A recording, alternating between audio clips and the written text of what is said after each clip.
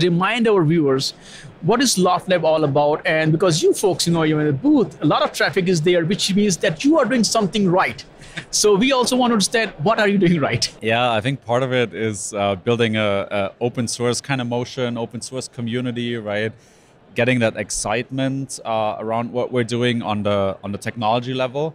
And I think that's one of the things I really love about KubeCon, right? This is not a buyers conference, right, or strictly kind of like business oriented. There's just a ton of practitioners here and people that have hands-on experience with our technologies like vCluster, right? They come up to us and say like, hey, I've been already doing this, I put you in here, and now I'm exploring this new thing, and I kind of want to get your take on it, right?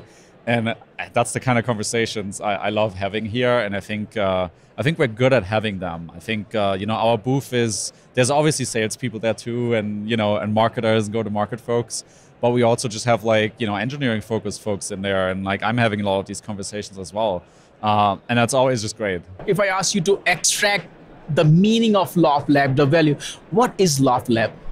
Yeah, I think we're really targeted towards the platform engineers, folks that want to hand out Kubernetes at scale within an organization in a self-service fashion, ideally. And we help them set the guardrails in place and find the golden paths for people, make sure when they hand out hundreds or even thousands of Kubernetes clusters, that they do it in an efficient way.